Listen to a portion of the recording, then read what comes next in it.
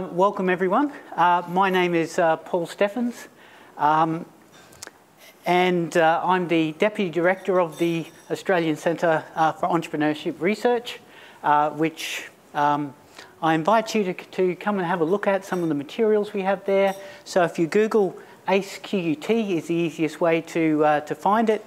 And then that section down the bottom has a set of publications that are orientated towards policy and practice, and there's a bunch of our materials, hard copy over there on the table, and there's a range more than that.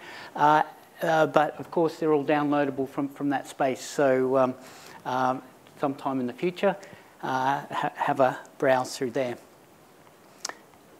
Of course, what we're talking about today is really trying to get a bit of a picture of exactly what entrepreneurship and particular firm startup activity is like in Australia, and to compare that with other parts of the world.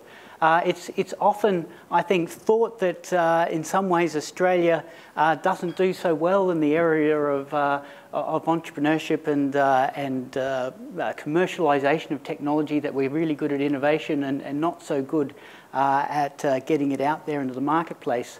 As you'll see, in many ways, that depiction is just not true when you look at the objective data. So what we want to do is to look at research-based data that investigates this question. Why is this so important? If we look at some recent OECD data, and unfortunately, Australia isn't part of this study yet, but we will be very soon, and we'll be able to report on exactly what it looks like in Australia. But I'm pretty sure it's the same as the other developed countries. So if we look at young SMEs as a group, they only account for 17% of jobs, but they contribute a whopping 42% of job creation.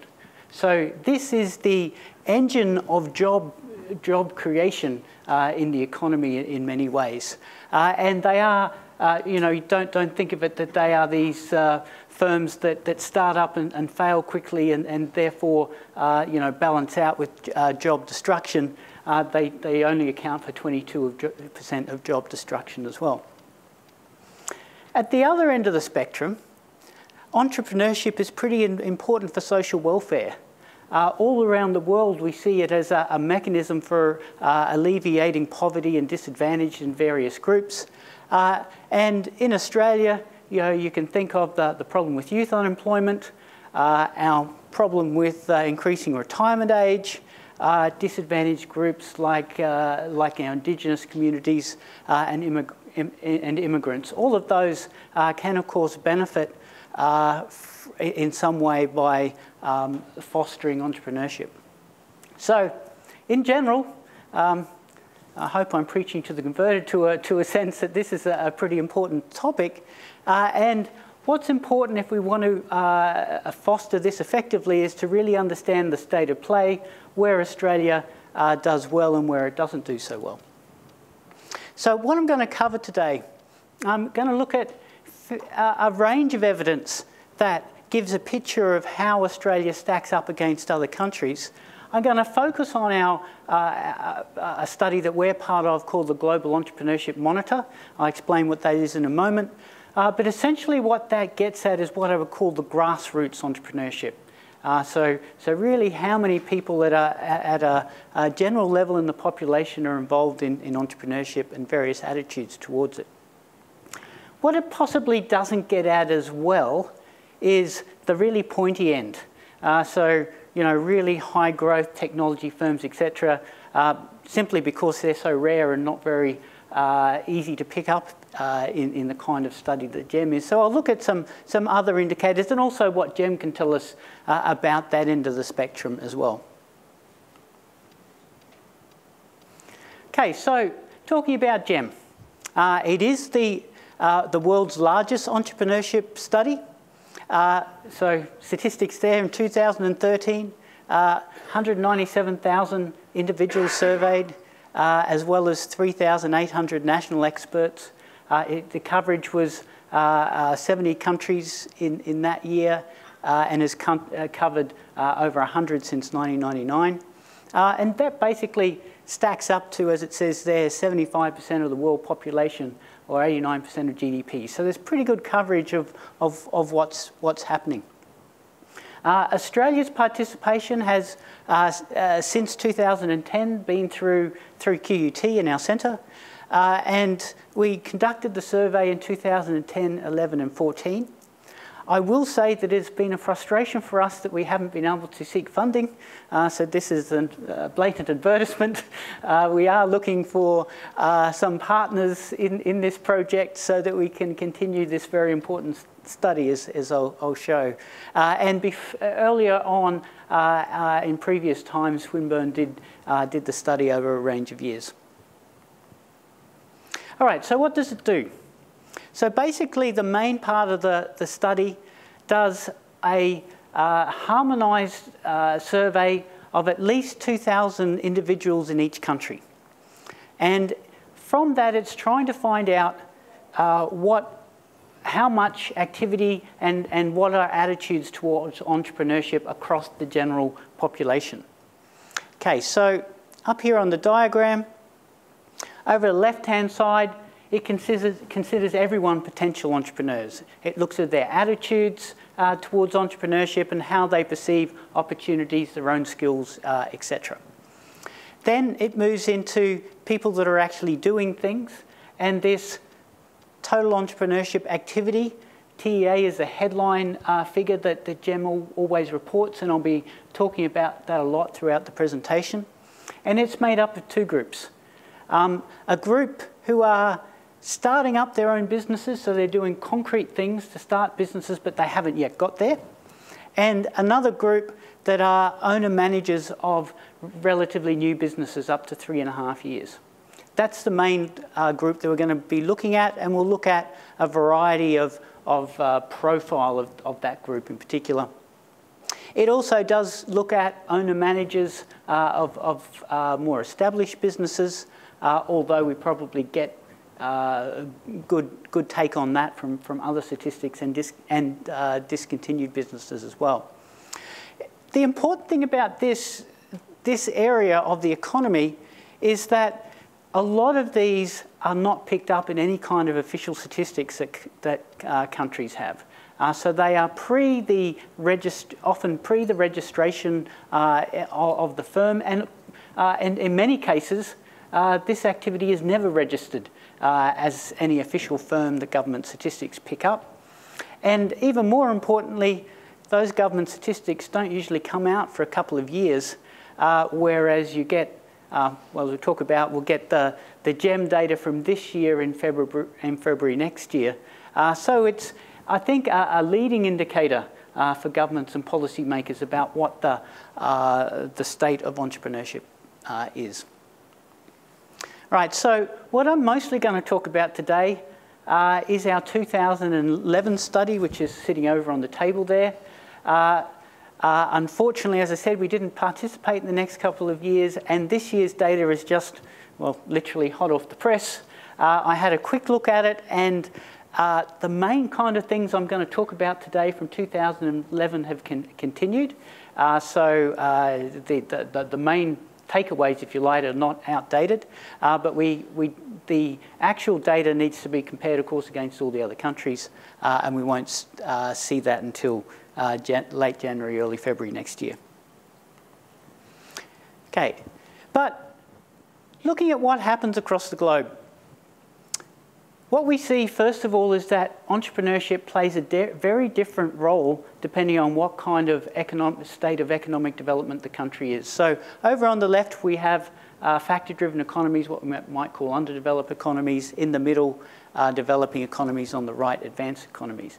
And you can see that the actual rates of entrepreneurship, defined as TEA, starting up new businesses, is actually higher down towards the factor-driven and efficiency-driven in general, on average. And that's because people are what we call necessity entrepreneurs. They're forced into entrepreneurship because they have no other work choices. So if you like, it's not the rosy kind of entrepreneur, but it's important from the social welfare perspective that I talked about. Whereas over on the right, are those more advanced economies. Don't worry about the, which countries they are. We'll look at that in a little bit more detail in a minute. But you can see there's a range, but it's generally a bit lower because there's less of that necessity base. But as you can see by this graph, we compare those three levels of economic development. Much less necessity-driven in the innovation-driven economies, and much more opportunity-driven or improvement-driven in those as well. This is always percentages of the population along the left-hand side. All right, so how does Australia stack up? And the bottom line is very, very well. Okay, so we're marginally behind the US, which is the leader in the GEM study at the moment of the developed economy. So throughout the rest of the presentation, I'm only going to try and compare apples with apples. So this will only be the developed economies that we're comparing. And so, we're a fraction over, or I think it was 10.9% of the population, which is a big number. It's a lot of people involved in entrepreneurial activities of some sort. Also, interesting to see how this tracks over time. So this is a busy slide, so I'll unpack it in a few ways. So first of all, this is that necessity side of entrepreneurship. So almost in advanced economies, the bad type of entrepreneurship. And obviously from 2006 to 2011, the red is the GEM average, which includes those undeveloped, less developed nations. So probably the blue bar is what we're looking at mostly, the innovation-driven economies on average. And the full purple line is a comparison, I'm going to use it a lot, of the USA, since it sort of tops the list and is often considered, if you like, the bastion of free enterprise and entrepreneurship, etc. And does very well in a lot of ways.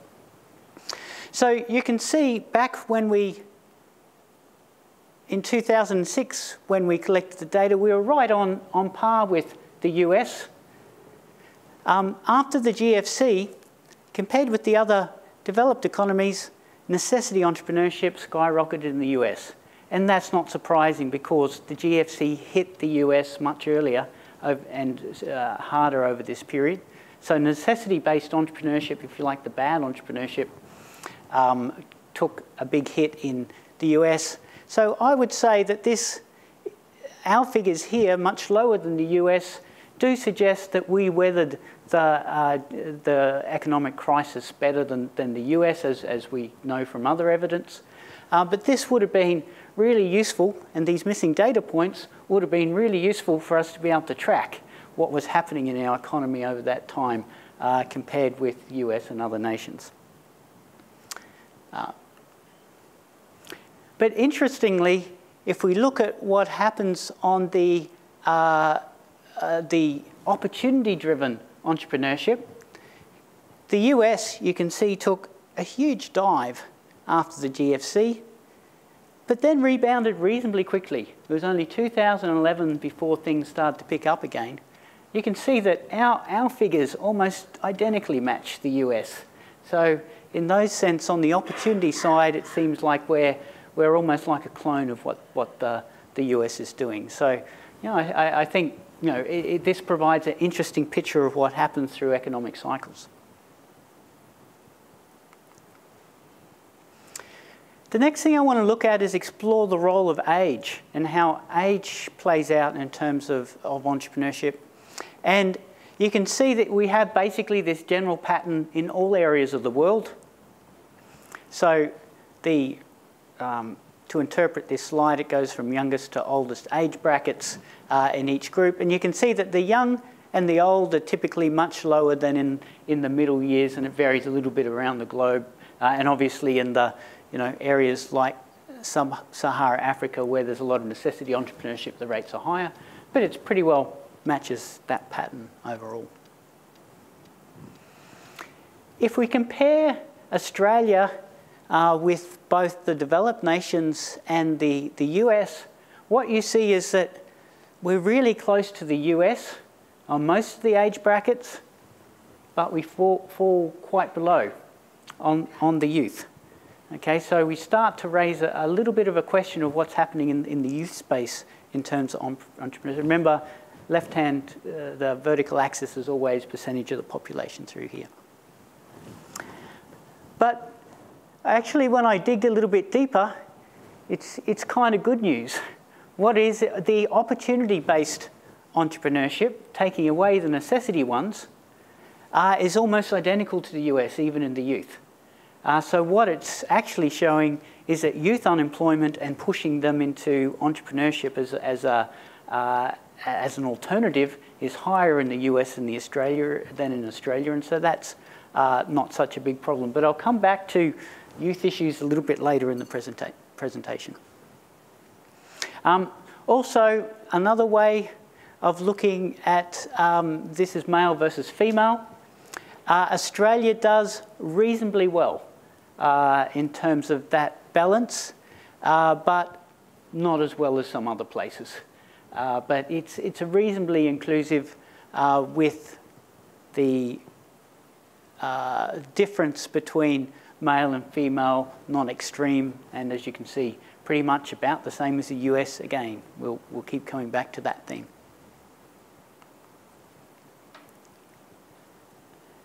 All right, so the next thing we want to look at is how attitudes towards entrepreneurship vary in various places. So again, there's a big difference depending on which part of economic development you come from, and so we're only going to compare again with the developed economies, which I do here. So GEM measures a few things: perceptions of the individual's perceived opportunity to create a business, their perceived capability to do so, and also the fear of failure. You can see that we do exceptionally well on the first two, but probably an area where we don't seem to stack up as well is on fear of failure. So that's the only cultural thing that I can identify that is possibly a barrier. If we look at society attitudes and intention to start businesses, again, we stack up better, and in particular, media attention being positive towards entrepreneurship seems to be fairly good in Australia. So that's a nice thing. So again, everything looks pretty rosy apart from this one issue. Again, a packed, busy slide, so I'll just unpack this one. As well as measuring independent entrepreneurship, that is becoming your own owner-manager, what GEM did from 2011 was also measure people that within their business or corporation are engaged in, if you like, entrepreneurial activities like business development, new product development and stuff like that. So you can think of this as a measure of corporate entrepreneurship. So the horizontal axis is that percentage of the population involved in independent entrepreneurship, and the vertical one is the percentage of the population involved in corporate entrepreneurship. And we just sort of created a map of those. One of my colleagues was very excited when he saw this, that Sweden topped the list in terms of the employee entrepreneurship. So that seems to be a nice thing for Sweden. But looking at that, and I'm not sure whether you can actually read the countries very well, but that group there is Denmark, Belgium, Finland, Sweden, all in a nice little group there. Now that seems to me that they're all culturally similar and in a similar part of the world. So culture might be a bit of a driver of how things play out in terms of what happens in independent entrepreneurship versus what happens in corporations. Another thing that you notice is that Australia groups again, I'll keep coming back to this, right with the USA over here, just a little bit above average on the corporate stuff, but of course very high on the independent entrepreneurship. And if anyone knows all the measures of culture like Hofstadter or Global Cultural Index, etc., we're very similar to the US. So this made us think that maybe there's some cultural drivers of this, and this is the wrong way, slightly off topic, but I've done a bit of analysis of the drivers of those two types of things. So on the left, independent entrepreneurship, on the right, corporate entrepreneurship. And it turns out that a bunch of things here in the middle have the opposite signs. And so it's kind of, they tend to have stuff done in organisations as opposed to in independent mode. If there's, so gender is a lack of, a quality of gender in the society rather than strong male-female roles, institutional level collectivism, and on the negative side, a performance orientation of individuals. They seem to explain differences. Uncertainty, I put a question mark here. It didn't come up at all in our study and many others. There have been a couple where it does. You immediately think that uncertainty avoidance is the main thing that's going to deter people from going into entrepreneurship, but it just doesn't seem to. And I won't go into the range of theoretical explanations for that at the moment. All right, so with that background, what that was painting a picture of, I think, is that grassroots levels entrepreneurship is alive and well in Australia. We do very well comparatively in terms of starting up businesses. But we often question whether there's, a bit of a gap at the high end. We don't have, anything like a Google or something like that in Australia, so these rapid, high-tech startups are often portrayed as missing in Australia. So I want to explore that aspect a bit more. So there's a range of data that I'm going to use to look at this. This is a new innovative study which tracks the number of self-made billionaires in different countries. So this is the real pointy end of this stuff, right? So it looks at the Forbes 100, 1,000 list, whatever it is, and basically sees how many from each nation as a percentage of GDP. So Australia does okay by that measure, but not astonishingly well. But I think you admit that this is sort of really looking at that pointy end of entrepreneurship and see whether it occurs. And we don't do terribly, we don't do wonderfully. Another study I'm going to draw attention to, which, originally was from the Startup Genome Project and a publication by Deloitte a couple of years ago. In terms of doing solid comparisons, the way they collected their firms is shaky to actually compare numbers or anything like that. So basically it was self-enrollment on a web-based system to pick it up. So I want to take, with a little bit of a grain of salt, the findings out of this. But where I think you might be able to get a little bit of insight from it, even if the numbers you couldn't compare, because we don't know how representative they are of the population. But you think, so long as they got enough of the average kind of beasts in each location, then their trajectory might be reasonably similar. So I'm hoping that that's true. And so they compared the percentage of companies that what they call get to scale, which is basically after the various stages of seed funding and really get some momentum. And there you can see that as a percentage of firms that succeed with that, we sit at around about half of Silicon Valley, which I actually think is really good. I mean, Silicon Valley is clearly the outstanding place in the world. Where we don't fare as well is in terms of how much capital is raised during that stage.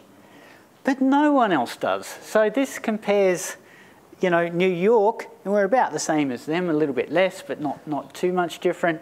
So Silicon Valley is clearly the outlier on this. No one else can hope to create a Silicon Valley. It's path dependent.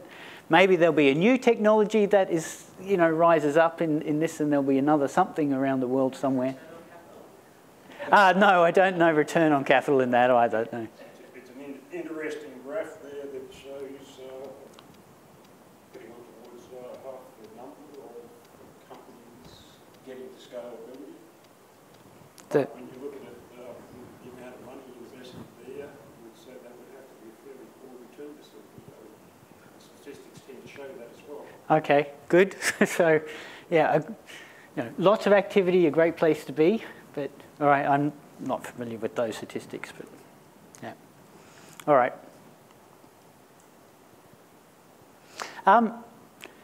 What I decided to try next was to use another data set that we have, and we have one good comparison with that, which is in the US. So this is basically our QUT study. How am I going for time? I can.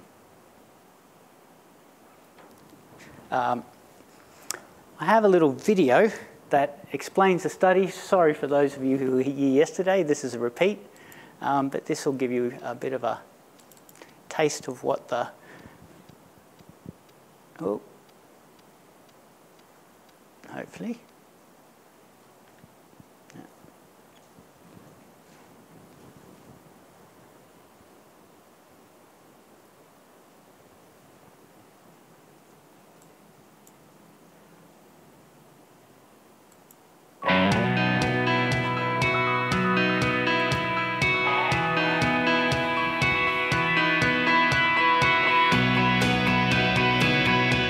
The Comprehensive Australian Study of Entrepreneurial Emergence, or CAUSE, is a research study that aims to uncover the factors that initiate, hinder, and facilitate the process of creating a new business in Australia.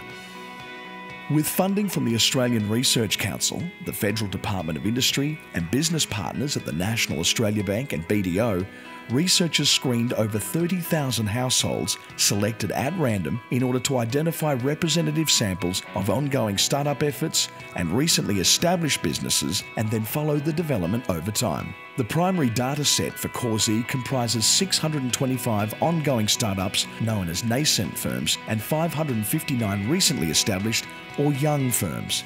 In order to qualify for the study as a nascent firm, the respondents had to be a part owner of the business, report concrete and continuing actions towards starting the business in the past year, yet not have previously made monthly revenue greater than their expenses over 6 months to any year. To qualify as a young firm, respondents should also be part owner of the business and must have experienced a period of at least 6 months during the last 4 years where monthly revenues exceeded expenses. Supplementary samples of high potential firms were also generated in both the nascent and young firm categories. These high potential firms were approached directly by the researchers. Apart from meeting the nascent or young firm criteria, the founders of high potential firms had to reach a certain threshold of education and experience. High potential firms typically had high growth aspirations and enhanced technological sophistication compared with those in the primary sample. There were 106 high potential nascent firms and 120 high potential young firms included in the CAUSE study. The data set was derived from 4 annual waves of interview from 2007 through until 2011, as well as a 5th and final follow-up interview, which focused on the outcomes achieved 6 years after commencement. As some firms ceased to operate during the course of the research project, the number of cases interviewed over time decreased.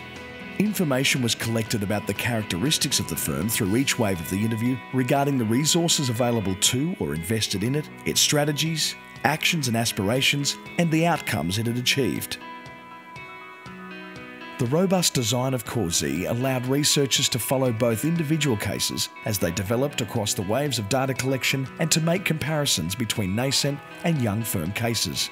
The Comprehensive Australian Study for Entrepreneurial Emergence has given researchers deep insights into why some startups fail and why others succeed. Furthermore, in-depth analysis from the study about the process of business creation in Australia has uncovered some important findings that provide policymakers, researchers, entrepreneurship educators, and practitioners with knowledge that was previously unavailable.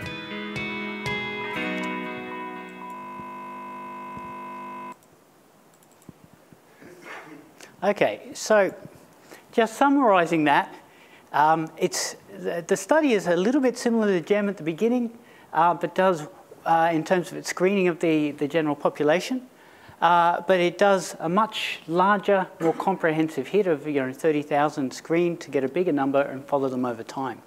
Unfortunately, roughly around the same time, a little bit off, so we can't make 100% comparisons. There was one of those, a PSED2, in the US. So this is the comparison I'm going to make between those two groups of firms. So for this high impact pointy end, of course, we don't pick up too many of those firms in this study, but we pick up some. And when we compare the Australia versus the US, Australia performs much more strongly than that US cohort. So on average, and you know, so these are the ones that got to 20 plus employees or 10 plus employees after 3 years, more than $1 million revenue, more than $500,000 revenue, pointy enough end at least, then you know what you see is a bigger population occurring in Australia than in the US. So that's, you know, overall good news for us. There's also a range of indicators in the GEM study that allows us to compare with what happens in other places. So here the blue bars are the average of the developed countries across the GEM study. The USA is red and Australia is green. And so it looks at 3 things. For those starting up new businesses, how many have high aspirations, meaning more than 20 employees after 5 years? How many have new products or entering new markets with existing products? And how many have a technology-based or a new technology for the business? So you can see for those first 2 measures, again, we do much better than average and approach the US in terms of percentage of the population. The one where we fall down on, though, definitely is new technology. So new technology startups don't seem to be as prevalent. I will caution that the numbers are pretty low there, and so there are kind of high error bars on those numbers because it's low percentages. But still, I think, and when I drill down on those, one thing that happens though is that youth group that I highlighted earlier does consistently much more poorly than the rest of our population compared with particularly the US. All right, so we do well on high aspirations everywhere, but not in youth. And we do well on the new product, but not in youth, and also the seniors, perhaps not so great. But we uniformly do badly across the board in terms of technology one. Okay, so that's the one that falls away. And that is consistent with some other data that came out of the Global Innovation Index, I should say, which came out recently. So overall, Australia does reasonably well on this, right? We're 17 out of 143 nations, which is at least okay. I mean, you know, we'd like to be a bit better, but it's reasonable. But look at our ranking on things that indicate technology sort of stuff. So 87 for communications, computer and information services exported. Graduates in science and engineering, 73, ranked 73 in the world. And high-tech exports, 56. So that space, you know, this picture is creating, well, to me it's creating a picture that this space is possibly an area of weakness in Australia. And one other thing that we can look at that feeds into this is the rates of venture capital. Again, I'll say that the numbers here are a little shaky. Around the world, it's a little hard to say exactly what everywhere, you know, what counts as venture capital, and also it's a little hard to be sure that you're capturing it all. And various people measure it in different ways and techniques. So, you know, a word of caution. But nonetheless, Australia seems to be well down the list across the OECD. So this comes from OECD data. And even more importantly, okay, so this graph shows that the straight line is 2007 levels is 100% for each country.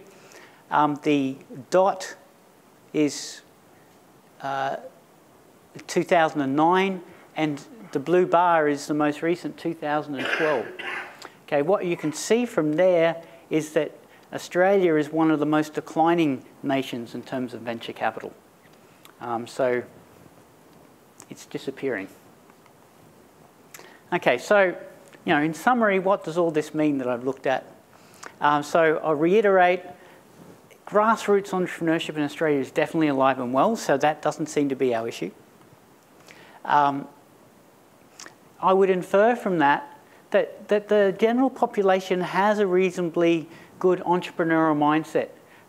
This is both in terms of creating businesses and also growth-orientated businesses. You know, at the GEM level of data, we seem to stack up really well. That's not to say, of course, that aren't areas where we can improve. The youth space, and particularly that they don't look so ambitious, especially against that US data, and this fits with my own, so what I see in universities in the US versus here, where entrepreneurship is thriving and a lot more prominent than it is here, and possibly even back into the schools in terms of education, profiling, role models, etc. So, you know, an area where we could think to at least investigate more deeply. Again, that fear of failure, that was the one indicator that seems to be not so great in terms of attitudes. You know, I think it's preliminary to say that's a problem, but something that could be looked at. And then that final thing about the real pointy end, venture capital being a bit low and that kind of thing. You know, there's a few issues there. First, there's the chicken and the egg. Money comes to where there's a lot of activity and recycles, etc., and there's path dependency. So there's a whole lot of factors that come into that. But I also question, you know, in Australia, can we expect to do really well when a whole lot of our economy is made up by agricultural and mining? So as a percentage of GDP terms, you know, can we expect those numbers to be as good? And of course we can't, because we have very slow, you know, a large part of our economy are slow-moving parts, industries. And then if we look at that decline in VC, I got no data on this, but I suspect that's due to the kind of bubble that there was around biotech and that falling off. And as a result, you know, that's a sectoral thing again that's a bit different. So the IT technology space seems, you know, all that data seems to say that is a little bit below par in Australia. And then you can look at that in one of two ways. You know, then it's an opportunity to improve, or secondly, you can also look at it and say, well, actually, we're better off putting our money and eggs in other baskets. So I'll leave that as an open question, and certainly one that policymakers debate. So thank you. As I mentioned, Google ACE QUT if you want to get more information and download our materials, etc. And in particular, if you want to get onto our mailing list of various things, k3.taylor, which is Karen at the back there, we'll be delighted to get an email from you, and we can put you on the list. All right, thanks everyone. And open to questions or comments. Paul, can we go back to the slide where you showed ICT, technology, new business services, So, Rich, keep going back. Yep. When you first hit the ICT. Not that one? That one? Yes, this is it. The interesting thing out of this slide is that the overall numbers, regardless of Australia, USA, or the developed countries, you'll see that technology is only 1%. Yep, that's 1% of population, remember? Not what, just, yeah, that's 1% of the adult population, not of the percentage of firms. I'll just clarify that. What I'm saying is those bars are significantly smaller than the new production. Oh, absolutely. Yep. Also, Keith Smith has published some very interesting material on the relationship between production of technology versus technology absorption in developing countries, OECD. Yep. And what he found was you actually get better dividends from technology absorption than production, except a few countries like Korea and things like that. So yes. I agree, which is why, you know, I went to a few ranges, but I would say that, oh, I've gone the wrong way. God.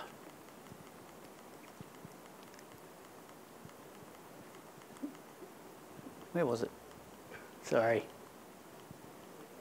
That one. Sorry.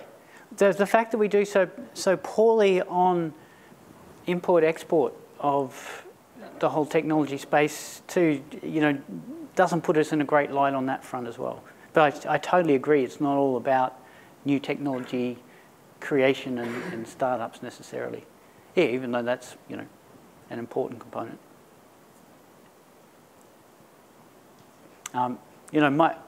I think, as I said, my takeaway primarily is that it's a structural issue of our economy that is the main driver of most of these differences, and that probably if you had enough data to look at individual verticals, that I think we probably stack up reasonably well on where we participate. It's where we don't participate that is the question or issue.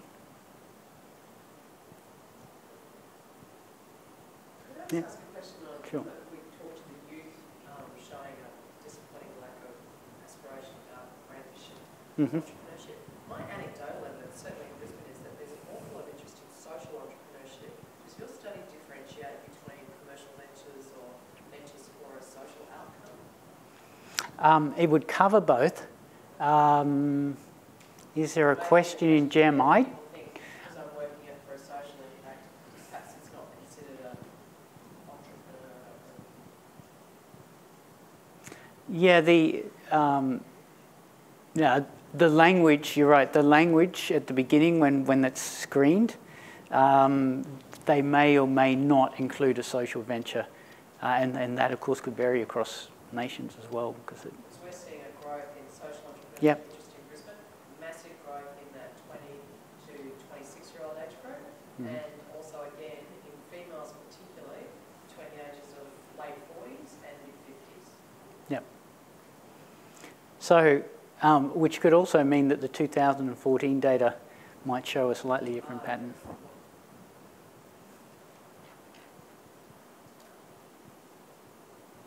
Yes, Per. I haven't heard my own voice for a while. I need to say something. Please cheer on. Self-awareness is a good thing. Well, one reflection on Sweden, that actually struck me now. I always suspected that Sweden was good at corporate entrepreneurship. But one part of the reason that always struck me now was that Sweden is right at the top of the productivity. And it means that relatively fewer people have standard routine jobs. So that will also drive up the performance. Okay, so that perplexing issue around uncertainty or anti-uncertainty not driving down entrepreneurial rates has been theorized that that's because in those countries more happens in normal employment, and then people are therefore who are entrepreneurial in nature are happier to stay in their jobs rather than being forced out into to do something innovative to start up their own ventures. So. The OECD did a review of Sweden innovation and they discussed the whole of this stuff. And when we presented at the OECD meeting, Germany said they want to be like Sweden. That's a very interesting comment. Well, so it's interesting. So have a look at it, and they actually had quite a bit of discussion on this. And also, when the OECD came to Australia, we discussed it as well. In Australia, and it was something like what you said, which is in Sweden there's actually quite a big, there's quite a resistance to actually become your own entrepreneur. But the management culture is actually quite conducive to creativity and open innovation systems, etc. And that pushes up productivity, but also the people that would possibly are not frustrated. No, exactly. So it's actually seen as because almost you don't quit because your boss is stupid and you don't getting out there for your creativity. Because the bosses aren't stupid, is that what you're saying? they are not. They're less stupid? They are less inclined to show the bossy behavior. Okay, so there's a culture around it. Two other comments about the declining cheap one. The declining venture capital, I would like to interpret that as showing that we are the emerging world leaders in lean startups, but I don't think that is the correct interpretation. Then something that was worrying that you didn't point out, if you take the age and technology thing there. Let me find it in a more efficient way. One of the greenish curves, yeah, something like that. That one? Yes. What's that? Yeah. That's the new technology TEA by age. A particularly big gap in the very important 35 to 44-year age group, often founders of yeah, I mean, I will caution with the error bars on this, but it does look like it's, and it's the same in the US too, which, you know, it gives more credibility to that's real, not a statistical artifact. I think if you back, I think I saw something in the previous 2 slides back. Those two? No, okay, no, it was that one. Okay. Just in relation to the corporate entrepreneurship, I'm assuming if I'm in a McDonald's in Sweden, a large multinational is native in Australia, they're kind of everywhere. Let me tell you about an experience. I have 2 experiences. One is when I moved to Jönköping in 1994, and which was tough times, and it was relatively high youth unemployment, and I'm standing in line at McDonald's, and this blonde 60-year-old serves the customer in Swedish. Then comes the next customer, and she serves that customer in English, and then comes the next customer, and she serves that customer in fluent French. So that is maybe not innovative, but it was the quality of the workforce. This summer, our winter was over there. I also reflected on this, that this is sort of considered the least qualified jobs there are, right? But this was not McDonald's, this was a competitor that is a little bit more upmarket, a little bit more complex. They make it as you get there, and therefore it takes a little bit longer. And she had a few things a few balls to keep in the air in terms of when to serve the next customer, who it was that had ordered this thing that was 10 minutes ago, and so it wasn't that low qualification. One of the things that, it's amazing how lean Sweden is, it's visibly lean, and sometimes in another way. You interact with machines much more, for example. But you also have the experience of, rather than having 5 people going on the way behind the counter, you have one very competent barista being able to deal with 10 people. So that is a visible. And the downside is also that sometimes you look everywhere for anyone to pay any attention to, and you don't find anyone, or you have longer lines, checkout lines than you would have in Australia. A comparison story from Germany, since that was measured. So in Germany at a McDonald's, you know, these are very youthful workers, absolutely no English at all, and couldn't understand my attempt to pronounce German. But the funnier occurrence was going to a hairdresser, and they could not speak a word of English, and my German's very poor. And so by sign language, describing how I wanted my hair cut, that was an interesting experience. So I think maybe there are some. I think there are some cultural drivers in that whole thing. Pay some postdoc to travel the world and do a lot of entry-level kind of marking of McDonald's or something. The level of entrepreneurship shown at McDonald's counts for that. The fact that we have so much migration in Australia should give us an edge in picking the best from everywhere. And to some extent, I think we do with the culinary scene, for example. You do a pop-up barista shop at QUT and invite the different international students to come down for different days. All right, if there's no more questions, I'll call things to a close, and thanks everyone, and come and enjoy some refreshments.